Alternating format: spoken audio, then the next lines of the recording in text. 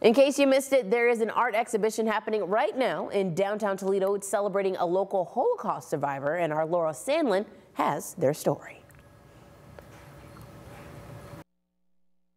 Artist Adam Grant painted his way to a better life. Early in life, he had always enjoyed painting. He was inspired by the great painters who preceded him, but his elder relatives discouraged him from pursuing art seriously. They told him that art would never earn the price of your bread.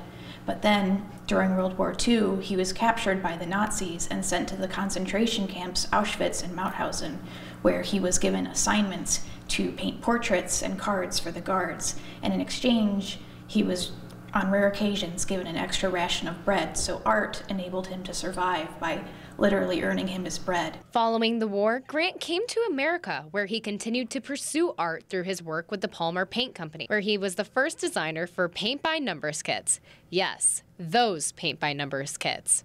Gallery manager Anastasia Wagner says that he continued to paint to help ease his hardships. I think that when people come here, they can find a connection to how art it had kept him going, and he kept finding inspiration and a reason to live in art.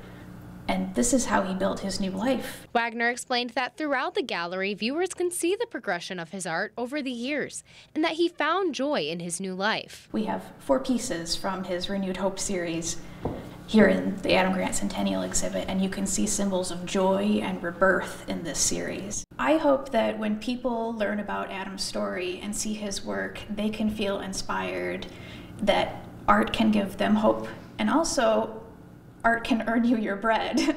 The exhibit will be up through March 23rd, and the exhibit is free to attend, and all the work available is for sale. Reporting in downtown Toledo for WTOL 11, I'm Laura Sandlin.